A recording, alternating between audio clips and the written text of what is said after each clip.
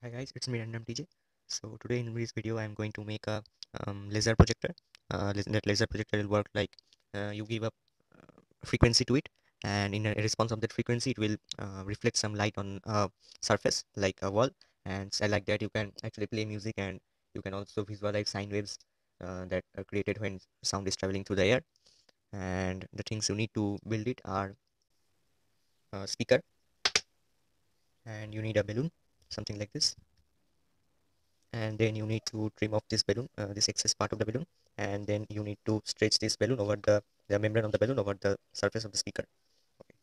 So it will look something like this.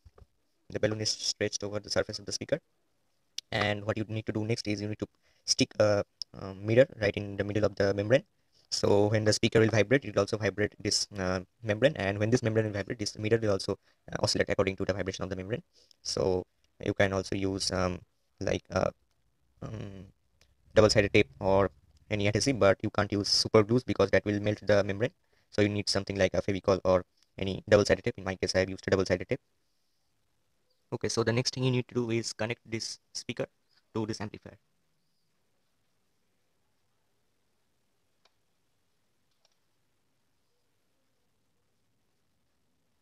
like this. Okay. So the speaker is connected to the amplifier now. The next thing you need to do is, okay, so the next thing you need to do is you need to take a chair like this, and with the help of a selfie stick, I have connected this laser light right here, and with this selfie stick, I can actually adjust the angle of the laser light, and it is powered by this battery. So it works something like this. When you turn this laser light, this clips this clip holds the laser light, the switch of the laser light, and the laser light then shines. Okay, so what we need to do is focus this light right on the mirror that I had fixed on the membrane of the speaker. Then we need to play some sounds, some pure notes, and we see that.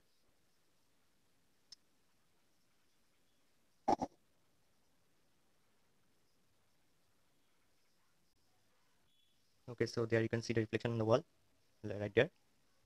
Now let me switch off the lights.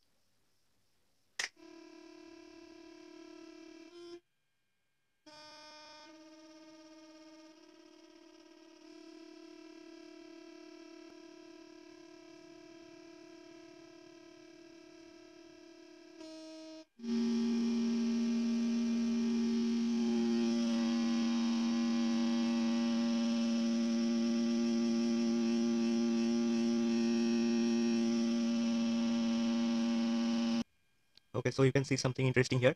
Here, I mean, I have switched off the first set of hertz for some time. I'm using only these two. This is 232 hertz. So that is 232 hertz, and this is 340 hertz. Okay, so as I turn on this 340 hertz and this 232 hertz simultaneously, it creates this spinning structure. So as I will increase this 340 hertz to a higher value, you can see that structure will start spinning very slow, and eventually it will become slower and slower, and it will come one time that the structure will just stop and it will become a static structure, some random structure. And as I then keep on increasing, then it will again change its form.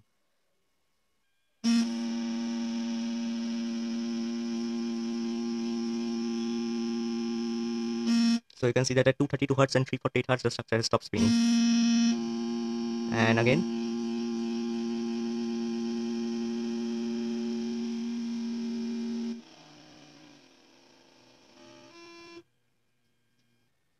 Okay, so the next structure will be a pulsating structure. So what it means is that um, three very similar set of frequencies, like I mean 130 hertz, 131 hertz, 132 hertz. So they are quite similar. They will produce a kind of intervals, like it will sound like a police siren. So one hertz will beat first, and then the second hertz will beat.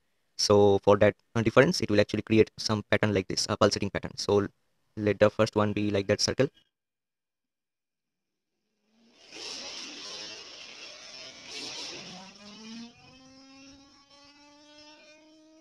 Okay, so 317 hertz is that creates that circle.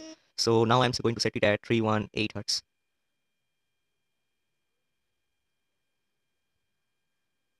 Okay, and this one at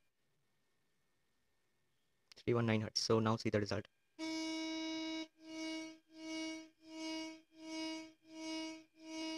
You can see how it is pulsating.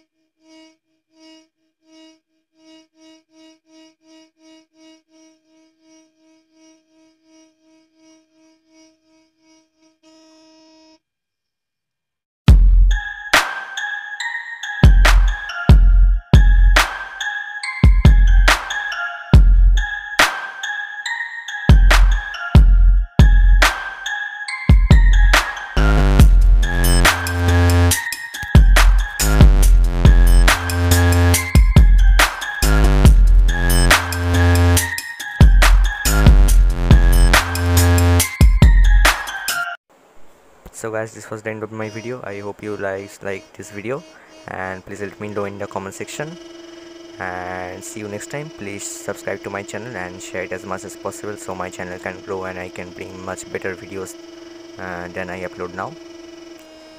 And please stay safe from corona.